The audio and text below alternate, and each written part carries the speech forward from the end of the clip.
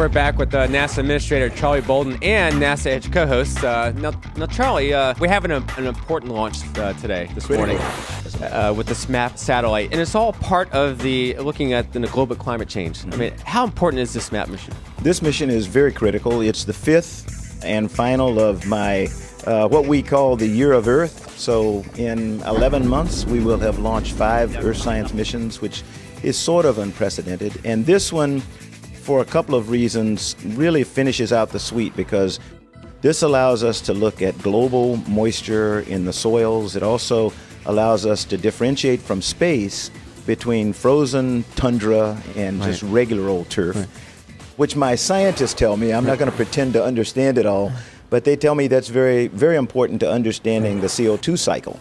And we believe that's one of the big contributors to climate change, so the more we understand about it, the better. The other thing that SMAP allows us to do, and I do like this stuff, because as a pilot flying radar every once in a while, you always want to be able to see small chunks.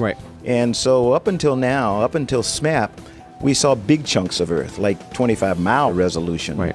SMAP is going to drop that to a quarter, so we're going to actually be able to see pieces of Earth in terms of a 6-mile sector. It also is going to look more frequently. So you want to be able to look as often as you can if you're trying to understand climate, make weather forecasts and like. And you want to be able to see as small a chunk of Earth as you can. And so SMAP gives us both of those in this one mission. So it's critical. From a technology standpoint, it's amazing how we're going to be able to actually look at 5 centimeters in the soil and determine the moisture content. It's great. It's well, amazing. The other thing is the fact that you can now discern between freeze and thaw. So you can look from space and determine whether you're looking at frozen ground that's causing CO2 to go back out into the atmosphere, or whether you're using it because you've got vegetation and everything else that's using it in photosynthesis and other things. Now, SMAP is not the only satellite that's going up on the Delta II. We have some CubeSats on board. As a matter of fact, and I don't think I'll get in trouble if I do this, but go ahead and ask your question while I try to get my tool. You're getting your tool out. Oh, there you go. They didn't ask me to do this, but I will do this. This is for the Alana 10 mission. This is for all of you who are the CubeSat guys, who are right next door here, as a matter of fact. I accused them all of being from high school. They were not. They're in college, and some of them are in grad school, and others are adults, but they all look like kids. But they're flying these things that are not much. When you sit it down on the coffee table, it's actually about the size of that. So that's the footprint of a CubeSat, and we're enabling high school students, college students, and everybody to learn how to send things to space. And they're putting them in small packages that are relatively inexpensive and learning lots about Earth. Now, when we look at SMAP, the soil moisture active passive, what is that? What's the importance of that satellite? Well, I mean, scientifically, it's important because it closes a gap that we have in our models about climate change. We're not really sure whether, as climate changes, we'll see more or less soil moisture. And you can imagine water in the soil is critical for plant growth, for human life, for the growth of produce and livestock. So launching the SMAP mission gives us this ability to make these global measurements, the first ever global measurements that enhance our ability to predict both weather and climate. It's critical to all of us. Now, when you look at the name soil moisture active passive, what does that mean by active passive? Well, there's an instrument, a single instrument reflector, that large antenna that you see. And we have a radar and radiometer that use that reflector to combine the RF energy and get it into the spacecraft back from the ground. Half of the instrument is a passive measurement. It measures energy from the ground. We call it brightness temperature. And the brightness temperature is a measure of how much moisture is in the soil. The active part is, in effect, us sending radio waves to the reflector and then bouncing them off of the Earth and back again. So some is just listening, some is sending and listening. That's why it's called active and passive. Now, from my understanding, is you're actually going to be looking at the soil moisture content in the top 5 centimeter layer of the Earth? Well, that's correct. The particular orbit that we have allows us to measure the soil moisture across the planet every 3 days. So every 3 days we get a picture of the totality of soil moisture for the entire planet. And every 8 days it repeats exactly. So this would be the first time we get global measurements of soil moisture or the water content of our soil across the world ever, in human existence. The resolution that's provided by the radiometer, the 10-kilometer resolution for soil moisture and the 3-kilometer soil moisture resolution, allows us to look at the freeze-thaw state, so we can see when the vegetation growing season might change and therefore how much carbon gets taken up by the atmosphere. Right. And that's a critical element in understanding how much carbon we pull out of the atmosphere when we start to think about greenhouse gases and things like that. This provides a gap, I guess you could say, in the models in Well, terms yes. of predicting climate change? Again, we're not sure as a function of climate change whether or not we wind up with more moisture in the soil or less, whether or not we see more droughts or floods and where those might occur. Soil moisture is a critical element in understanding how those weather patterns changes and how much soil moisture there is.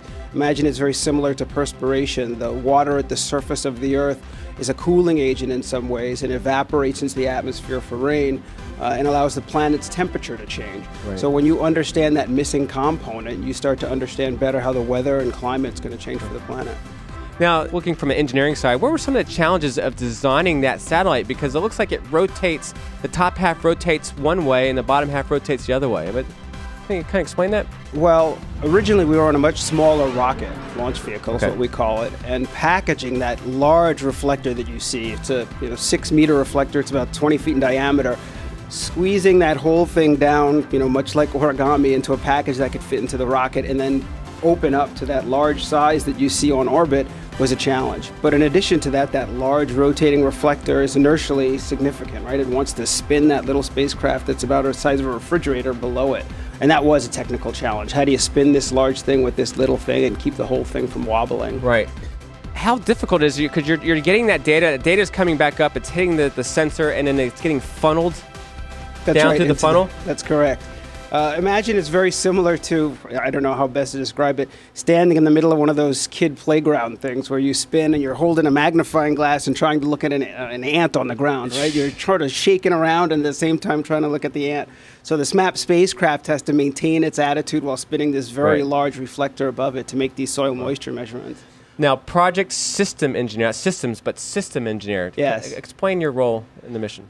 Well, I'm sort of the technical integration function for the mission. We have a mission system that defines how we communicate with the spacecraft, how we command it, how we get signals down by the antennas, those large antennas you see. We have an instrument system that's developed the reflector, the radar and radiometer that make the active and passive measurements. We have the spacecraft, which is effectively the vehicle that carries that instrument around.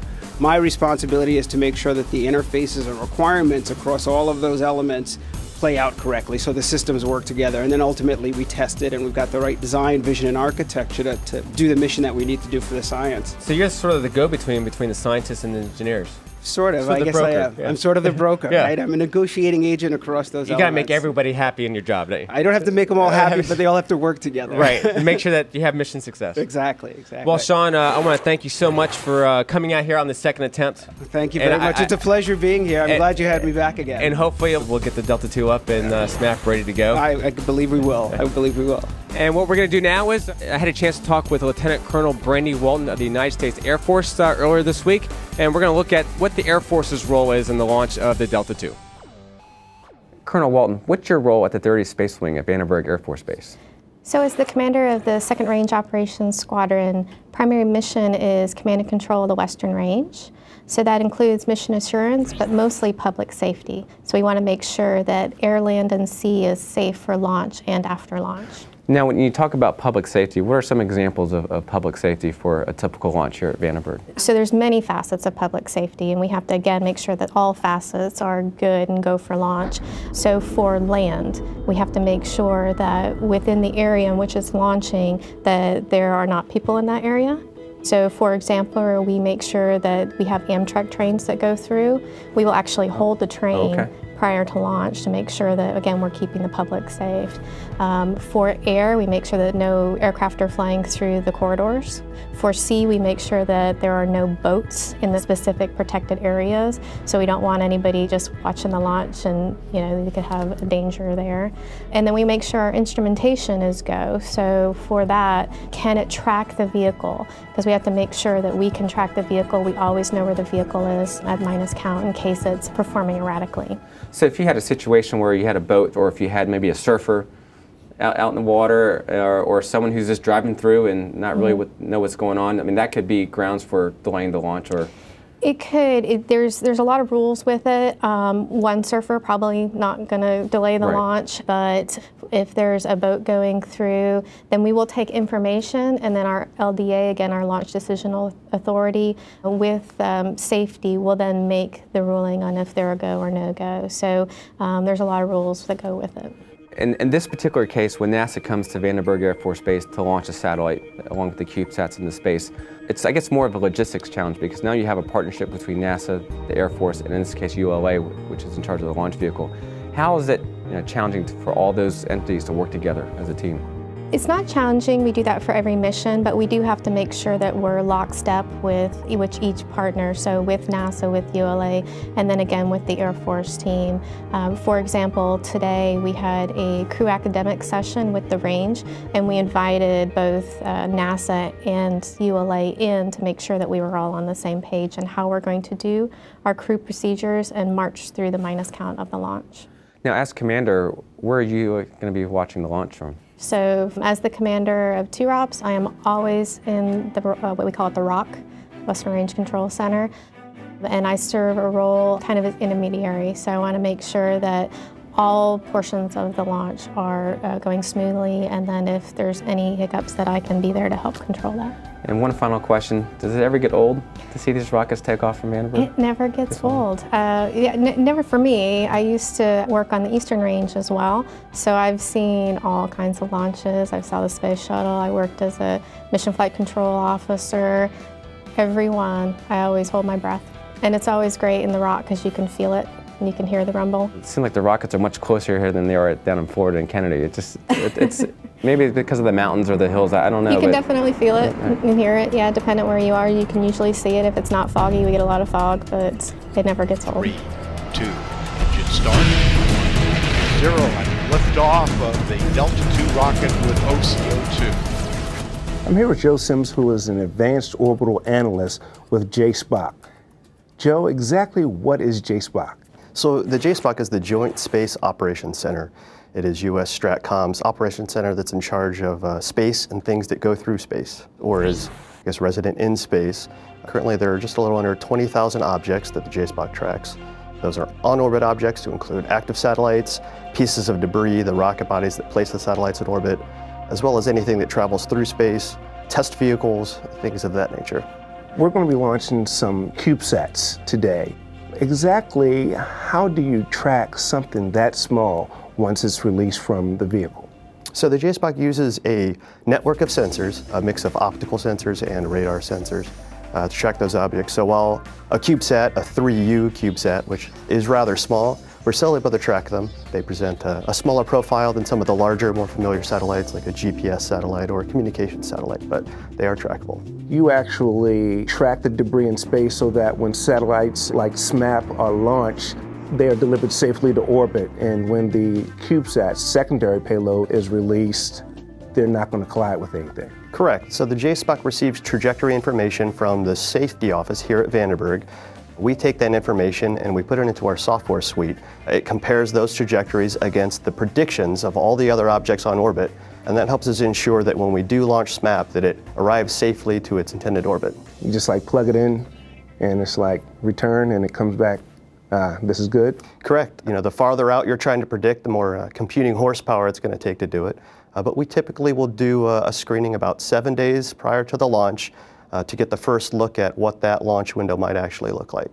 Now, when you're looking at your screen and you're looking at the debris and the satellites in space, does it look similar to that of like the airplanes across the United States where you just see all these dots? It is similar in some screens, yes. Some screens will present a host of dots. Each dot will represent an observation that one of the sensors in the network has taken.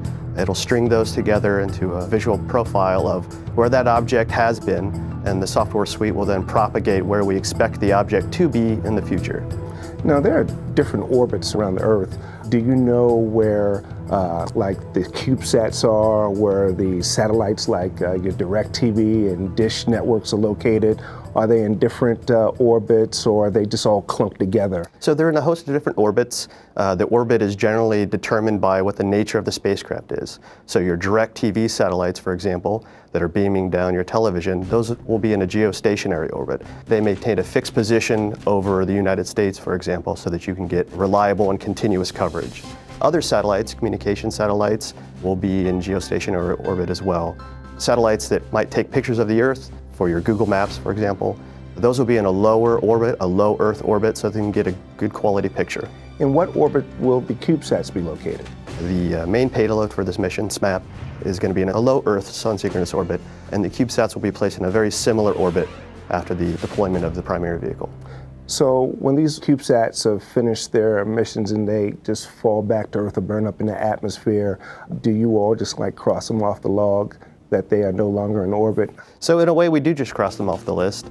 As the projection, the prediction for where that satellite will be reaches certain parameters, we'll receive indications that it might be re-entering soon. Once that happens, we'll continue to refine those predictions so that we can try to get the most accurate date and time that we can for when that object should re-enter. And then once we can confirm that it has re-entered, we will add a decay date in the catalog, and that kind of is the period at the end of the sentence for that satellite. Now, the information that you get as far as the location of this CubeSats when they're in orbit, is that the same type of information you share with the universities and different organizations that put CubeSats in orbit? It is, yes. The JSPOC has a Space Situational Awareness Sharing Program, SSA sharing, and a lot of information, mainly two-line element sets, are put out for the public, for research organizations, other governments, other companies, to share that information to make space a safer place for all those that have objects in it. And now we're joined by Tiffany Nail from the Launch Services Program, who's going to talk about space operations. Now, Tiffany, on Thursday, our launch was scrubbed due to high winds. Correct. And usually, if it was just a wind issue, we would come back and try and attempt on Friday morning. Right. But there was something else. What happened? Well, after we took all the liquid out of the rocket and ULA team went up to the launch vehicle and assessed, they found a couple issues with debonding. And debonding is not a big significant thing as long as it's very minimal. And what happened is they assessed it, they fixed it, they put a silicon-based agent on it, but that did delay us another 24 hours because they needed time to fix the problem. So then we look at, for tonight, this is our second launch attempt, and we're back where we were for our first attempt. So that's the issue right now. Correct.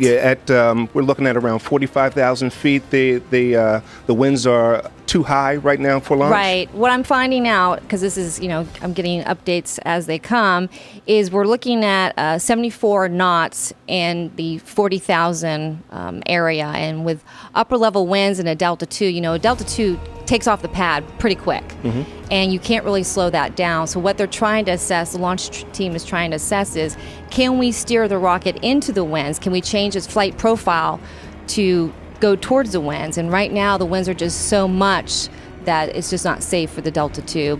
Now, how does Launch Services select a rocket based on the payload? In this case, it'll be the SMAP satellite. Right. We look at two big things, I like to say. The orbit, where does it want to go? And then also, what's the size of the spacecraft? And for SMAP, the perfect size and the right rocket to get to its orbit is a Delta 2. Talk to me a little bit about the process of the SMAP satellite arriving to Vandenberg and how it's getting prepped for launch. So the spacecraft arrives around 2 to 3 months before launch. That's different for the rocket. So the Delta 2, you're looking at about 3 months probably, because they have to go through processing the launch vehicle at the pad. SMAP, you have to go through testing, spin balance, getting it ready, putting it through its paces of what it's going to go through on the launch vehicle to launch, to get to its destination. So you've got both of them processing in parallel, and then the Delta 2, this is United Launch Alliance's rocket. So the Atlas V, if you want to do a comparison, the Atlas V only needs 3.5 weeks to process, because the difference is it doesn't have to go to the pad and get testing as much as the Delta II. And that's the reason also is the Atlas V is a newer rocket and they use newer hardware. So that gives your audience a kind of difference between the two ULA rockets. Now, after this mission, Launch Services program has, other launches on the docket. What's coming up for it? That is correct. Our next launch is the MMS. It's going to be launching from Florida, and it's looking at March 12th in an evening launch. Now, MMS, as if you've been watching NASA Edge, that's the magnetospheric multiscale mission. We will be live in Florida for that launch coming up in March. So we want to make sure everybody stay tuned for that. Tiffany, thanks for being on the show today, and hopefully those winds will die down and we will get a successful launch. T-minus 15 seconds. Go Delta. Go SMAP. Green board. 10, 9, 8, 7, 6, 5, 4, 3, 2, 1. Engines start and liftoff of the Delta II rocket with SMAP, making global observations of soil moisture for climate forecasting.